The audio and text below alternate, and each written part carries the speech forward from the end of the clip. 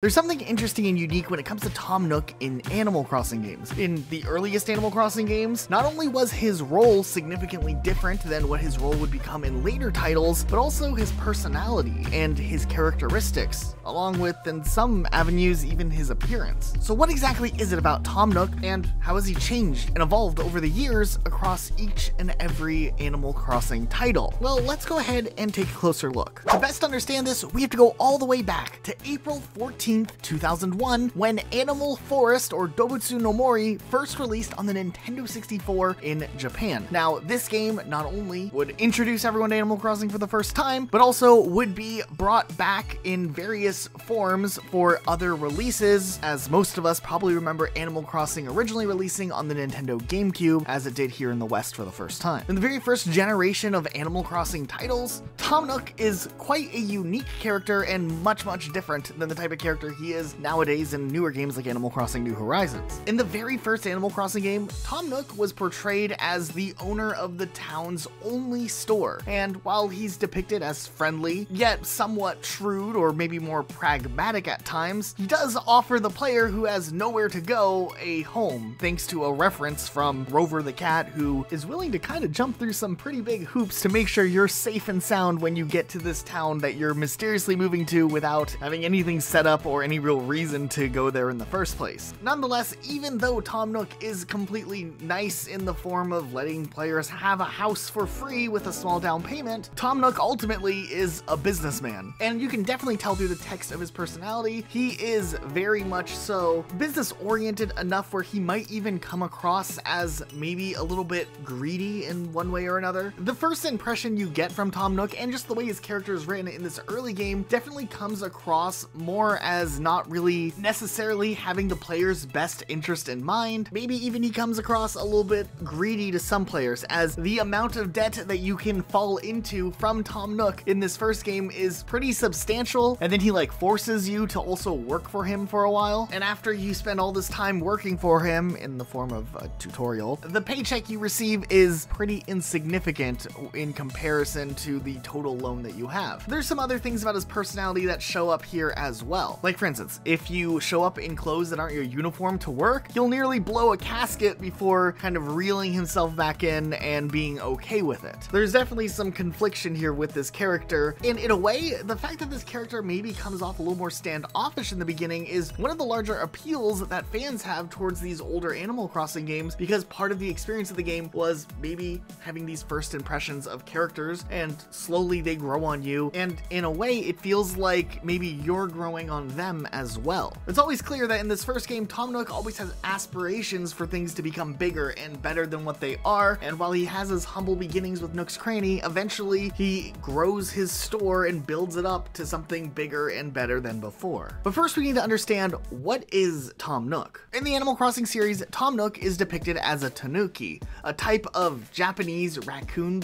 dog. Now, generally speaking, his appearance is mostly consistent. He's got that brown fur, he has a tail. In Japanese culture, typically the tanuki is commonly associated with things like wealth and prosperity in different forms of folklore, so it kind of makes sense that Tom Nook is this character who has this businessman and entrepreneur type personality associated with him. Also, I just wanted to throw this back in your guys' memories. Maybe this will help some of you sleep at night, but for whatever reason, during the promotion for the original Animal Crossing game here in the West, they did an interesting commercial that had a Tom Nook suit, and it looked like this, and it was kind of terrifying. I just wanted to throw that in the video. In 2005, after the success of the original Animal Crossing game, Animal Crossing would see its first ever full-on sequel in the form of Animal Crossing Wild World for the Nintendo DS. Appearance-wise, not much actually changes with Tom Nook here, as he continues to don the blue apron, at least in the beginning of the game, except obviously maybe the character model himself is rendered differently since it's on Nintendo DS hardware, which makes him look maybe a little more like a polygon at times. But it isn't until Animal Crossing Wild World that we hear through dialogue in this game a little bit about Tom Nook's backstory and his history and what drives him and what motivates him to be this raccoon dog that he is to this day. According to Sable, one of the Able sisters, Tom Nook was born into a poor family in a small country town and even slept in a stump during his youth. Eventually, he would go on to form a close bond with the Able sisters, especially Sable, who relied on him emotionally after her parents passed away and her younger sister LaBelle ended up leaving to go pursue design. Also, apparently they have fond memories of stargazing together on the roof. Who knows, maybe there was a little more between these two characters. One day though, Tom eventually left his hometown for the big city, but ended up facing setbacks, including being denied a loan by the bank and a failed business partnership with some mysterious unknown fox, which is assumed to be Red. This apparently caused ongoing tension and unresolved resentment. Later on, after struggling in the city, Tom returned to a rural lifestyle and established his current real estate and town management business. But when he came back, Sable noticed a change in him, and their friendship was affected, requiring time to mend. We even hear from Tom Nook himself in Animal Crossing Wild World that although Tom was never married or had children, he did take in two ambitious young Tanuki, Tommy and Timmy, who were like orphans or something, and they would continue to work for him and eventually take over his business. But still laments the fact that he's been a single bachelor for quite some time. Wow, that's a lot to unpack. I do find it really funny though that in Wild World they went so far in building out the lore for Tom Nook himself, but it does kind of make sense and it is fitting into the type of character he is and the journey his character seemingly goes on across all the titles. Sure, in these older games he's more stern and maybe a little more standoffish, where in later games he definitely mellows out substantially, and maybe the mellowing out is him returning to the type of person he was in his younger years before he got burnt so badly by his city ventures. It's also worth noting, in Animal Crossing City Folk, the next Animal Crossing title to release in 2008, Tom Nook continues to keep his store inside of the actual town, not in the new city street, which is kind of the gimmick of Animal Crossing City Folk. It kind of stays true to the backstory established that he had these bad memories in the city and chose to return to the simpler life in the town. Also, during this time, Tom Nook does make an additional appearance in something completely different from anything Animal Crossing had done. We saw an anime that was released only in Japan, but it was an Animal Crossing anime, and for the most part, Tom Nook's personality is mostly on par to what his personality is like in Wild World. Now here's an interesting thing though. Tom Nook's entire personality and mindset and business approach completely shifts after the events of Animal Crossing City Folk, bringing us into a new era where Tom Nook maybe doesn't have as much of a role when it comes to trying to just run a business and help promote a town. He's much more hands-on in how he wants to do business and what type of business he wants to get in on. I mean, real estate's always been part of his mindset, but then his store was his main thing that he worked on. However, going into Animal Crossing New Leaf, things change substantially. Not only does he no longer run the store himself, there's now other stores competing directly with the business he once was in, but instead he goes all in on the real estate business, which was kind of what he was known to do on the side back in the older games. So did this result in a shift in his own personality? Well, we actually kind of think so. It seems like Tom Nook in Animal Crossing New Leaf has a substantially different personality type than what he maybe had in those older 3 titles of Animal Crossing. Gone are the days where Tom Nook used to don his blue apron with the little leaf on it, and now we were introduced to the newest era of Tom Nook. Tom Nook who wears a green sweater vest. No, I kind of love this idea. Tom Nook is getting older and he is wiser and he is changing into a new type of person, and to reflect that, his business has changed as well. His side gig is now a full-blown business. It's got an actual building even. In Animal Crossing New Leaf, Tom Nook runs a real estate and home renovation business called Nook Homes. The player, who now is apparently the mayor because he just happened to show up at the right time, gets to move in to Tom's program essentially and upgrade their own home and help other villagers build and decorate their own houses over time too. Kind of something we see start to pop up in the Happy Home games. At the same time, we still see Tom Nook's legacy as a store owner continue to exist in Animal Crossing, as Tom had passed on the running of the store to his not children. They're not really his nephews. They're just like there, but Timmy and Tommy. And it kind of shows this evolution. Timmy and Tommy prove themselves to be responsible enough to run their own store, and here they are. And as we go further into Animal Crossing New Leaf, we see Tom Nook really in this whole new light. Already at this point, Tom Nook has completely mellowed out from the previous games. He doesn't seem to have to convey things maybe as strongly as he did before. It almost takes on a little bit of a paternal role at times. He's actually kind of caring and nice, while he might come across as a little shy and he doesn't necessarily like outwardly exclaim it constantly. If you've played New Leaf, you totally will understand what I'm saying here when Tom Nook maybe doesn't seem as uptight as maybe he was in previous games. Also, there's some cool things that Tom Nook is now able to do in Animal Crossing New Leaf. Like, boom, he also is in the business of letting you renovate the outside of your house even more than before, which is cool. And he's getting involved in business relations with Lyle. That's also interesting. I really didn't like Lyle in Wild World, so it's cool he did something different, I guess. For a really long time, Tom Nook was the mascot when it came to Animal Crossing, maybe alongside KK Slider, and with Animal Crossing New Leaf releasing and the introduction of Isabelle, this character easily could have taken a back seat and kind of been the side character that was forgotten, but instead,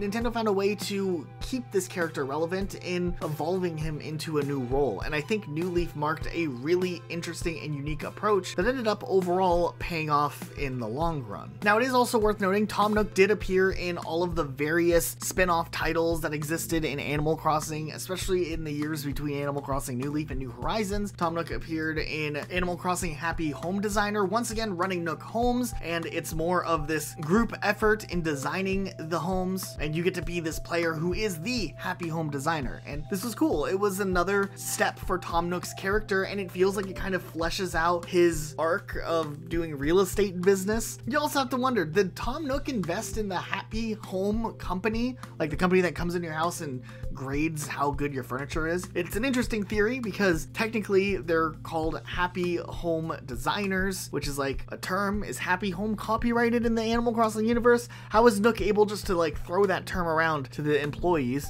And then also Happy Home Paradise is a thing too, and there's like the Happy Home Network, which you connect to with your computer. I don't know, that's a crazy theory. We don't ever have a solution to it, but I like the thought of Tom Nook investing in other businesses and kind of growing his financial portfolio out a little bit more. Also, just for the sake of including all of the Tom Nook appearances in this video, he also had an alternate appearance as some special add-on crossover event for Monster Hunter, and he looked like this.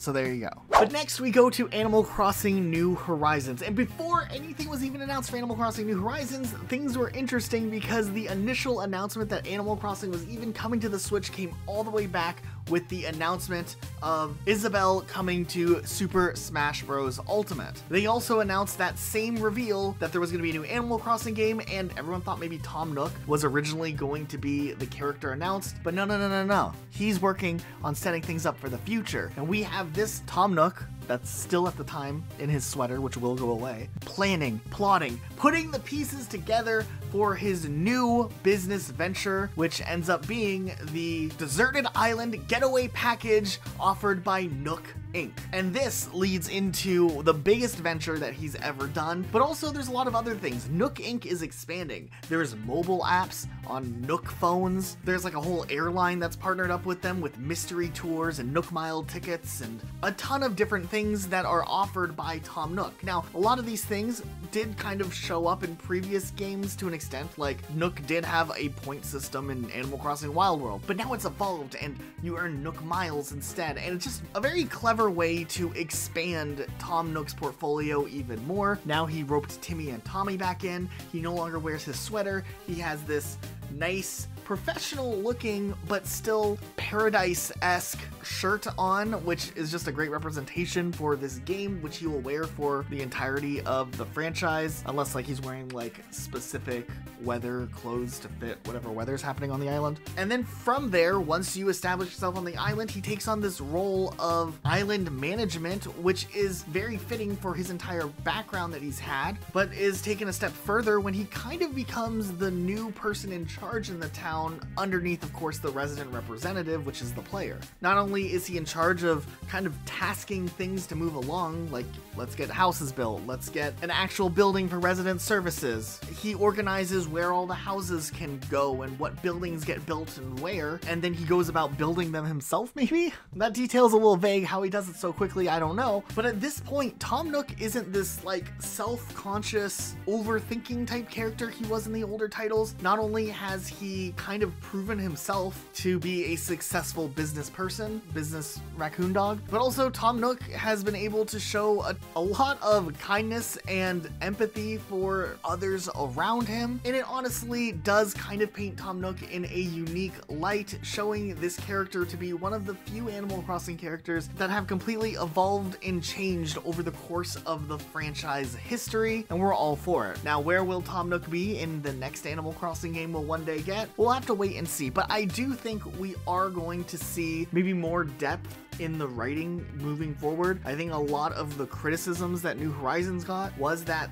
maybe the characters weren't written as deeply as they were in previous titles. So I feel like Nintendo's gonna take note of that moving forward, and maybe we'll see something new about Tom Nook explored in a completely new way. Okay, now real quick, now that's the end of this video, if you're looking for something else to watch, please go check out my video on my Animal Crossing New Horizons city. I worked really hard on showcasing my island and like the history and evolution since I started, since I have over 1,500 hours in the game. Put that bad boy out last week, and the YouTube algorithm was just like, yeah, no. So some of you may not have even seen it, but I'll have it on the end card here in just a second. What are your thoughts on Tom Nook? Let us know in the comments down below. Also, hey, if you enjoyed this video, maybe make sure you're subscribed with notifications on for more videos like this. That's it for today, though. Thanks so much for watching. We'll see you all next time with a brand new video.